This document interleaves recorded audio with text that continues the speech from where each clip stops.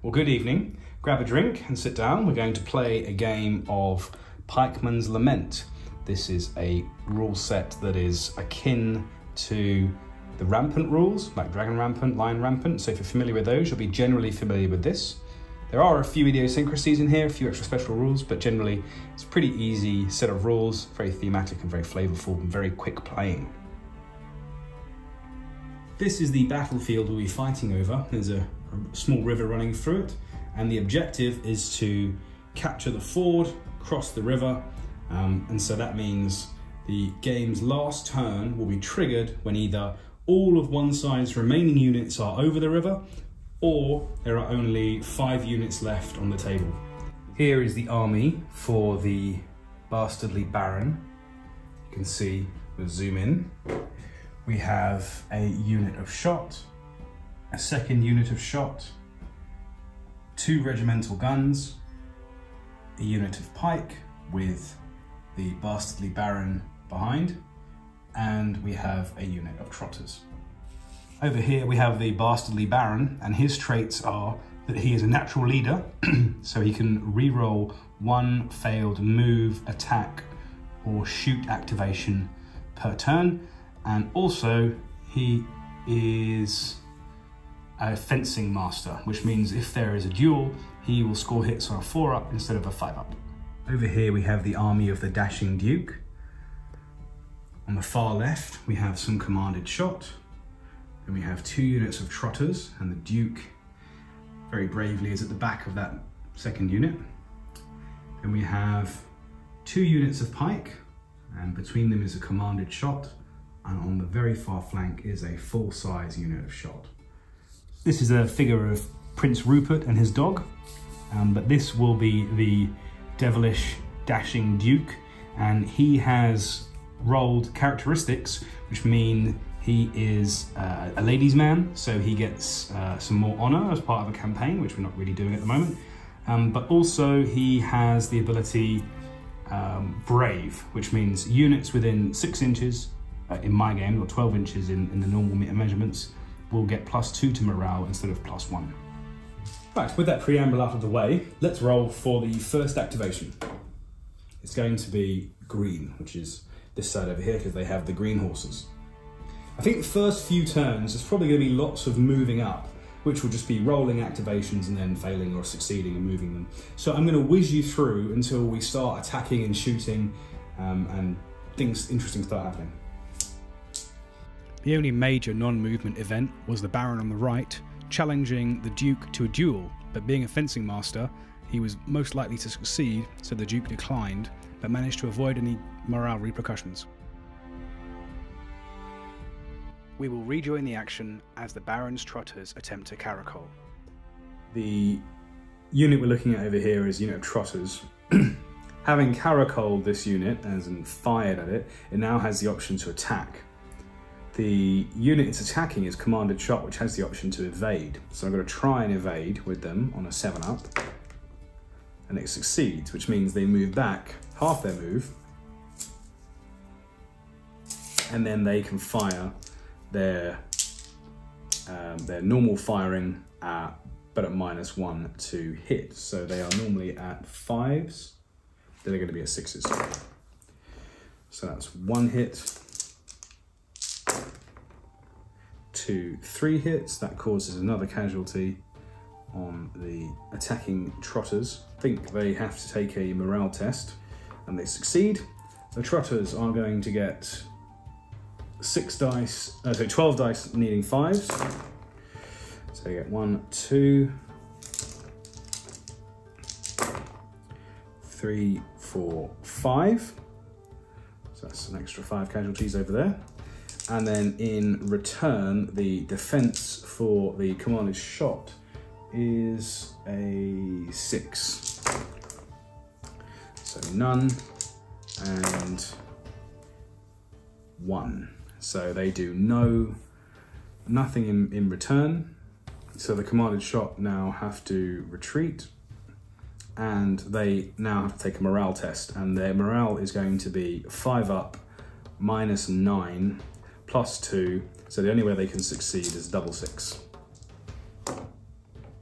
which they don't get. So that commanded shot unit is gone. Next order of business is have these musketeers fire at, I think they're gonna fire at the shot over here.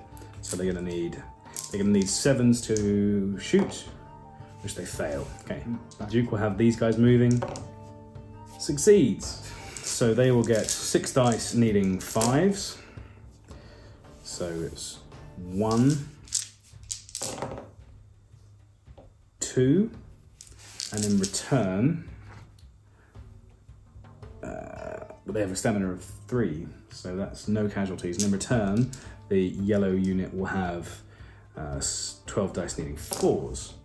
So 1, 2, 3, 4, 5, 6. So they take 2 casualties.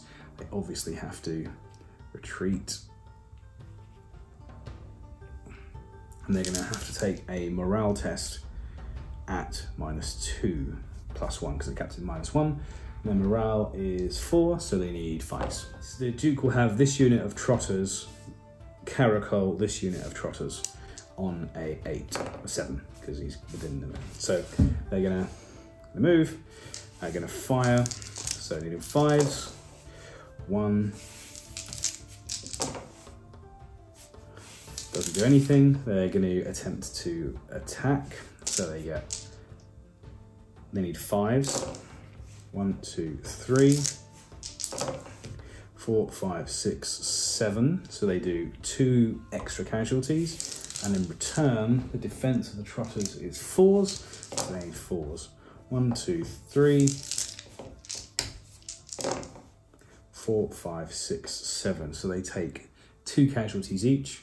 The attackers retreat, and they both take morale tests. So this morale test is at 4, -4. So they are going to need an 8 or above. They succeed. This one will be even Stevens because he is brave and therefore gives +2 morale to anyone near him. So it's 4s. They fine as well. I'll have this unit move across. We'll have this unit of pike advance. We'll have this unit of commanded shot fire at that unit of muskets, needing 8s. They fail. Right, it's the Duke's turn. The Duke will have the muskets fire at the pike. Fails. The Duke will have these caracal at those. Double 1, something terrible happens. 5, they waver. This unit of muskets will fire at these pike, needing a 7. They do it. So, because it's their first shot of the game, they get +1 to hit, so they will be hitting on 4s. 1, 2, 3, 4, 5, 6. So they do 2 casualties to this unit, and it needs to take a morale test needing 6 or above, which it takes. We'll have this unit of muskets fire at the same unit of pikes, needing 7s, which fails. We're going to try and rally these first, so they have a morale of 6, so we need to get 6 or above, which we do. We're going to have this unit fire at the muskets over there, so it needs 7s. They fail. Okay, this unit, these muskets are firing at these pike, needing 7s. Succeed. Okay, this time they need 5s. 1, 2, 3. So that's 1 more casualty, so they'll take a morale test at 7 or above, which they succeed. We'll have these muskets firing at this unit of pike, needing 7s. Double 1, something terrible happens. 4 is the unit makes a full move towards the enemy. Now it's the Duke's turn. These trotters fire into those pike, needing a 7. Which he gets. So 5s. 1, 2, 3, 4, 5, 6. So another 2 casualties. So they're on 3 total. So they will need to take a morale test. So their morale will be at 4 + 2, 6, which they pass. We will have these trotters caracal those trotters. So they'll move half their movement. They will fire, needing 5s and 6s. 2, 3, 4, 5. So one more damage there. You have to take a morale test at -4, which they just get. So now there will be an attack. The attackers will need 5s. 1, 2, 3. That's it. So that's another casualty. And then the defense is on 4s. So 1, 2, 3, 4. 6 didn't roll.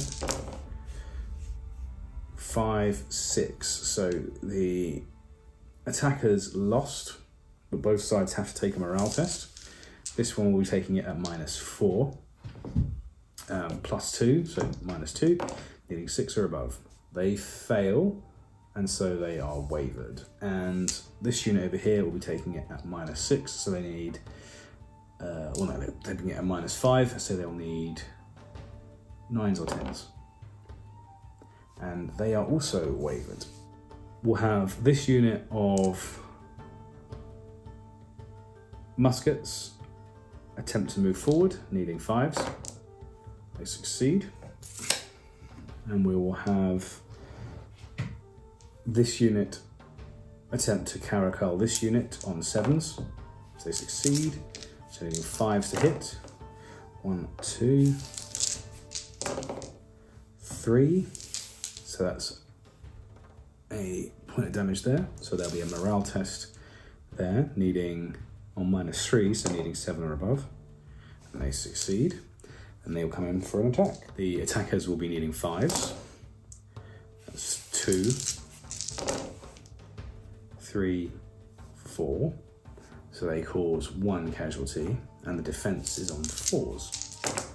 So they cause 1, 2, 3, 4,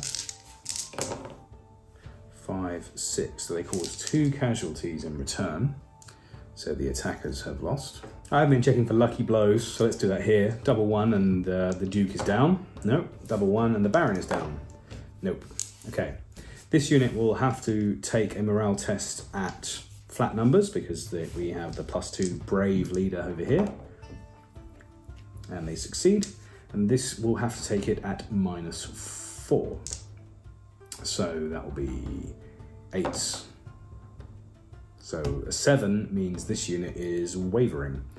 So let's just turn it around. So there we go. That unit is wavering. Right, we will have this unit of pike try and attack that one, needing 6s, which they do. 6 attack dice, 12 attack dice, needing 5s. 1, 2, 3, 4, 5. So they cause 1 casualty, and then return, because they're wavering, they only hit on 6s. So they get 1, 6, that's not enough to cause any damage here. So these have to retreat away that way, and then they'll have to check for morale again at -5. So that means 9s or above. We failed the morale test, but we didn't rout completely. But what that does mean is we have to retreat again and take another casualty. So that casualty is just run away. We'll have these muskets firing at that set over there. They were doing 6, so that's fine. So needing 7s, succeeds. It's their first firing of the game, so they're hitting on 4s. 1, 2, 3, 4, 5, 6, 7, 8. So that unit takes 4 casualties and has to take a morale test at -4, so it needs 8 or above. And it fails, so it's retreating and wavering.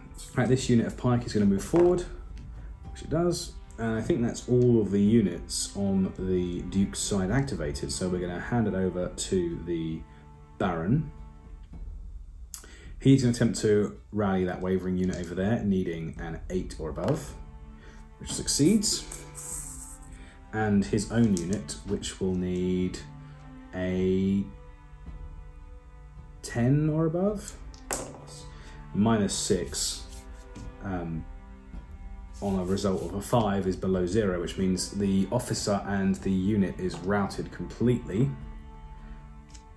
and then we need to take morale tests for all other units in the army.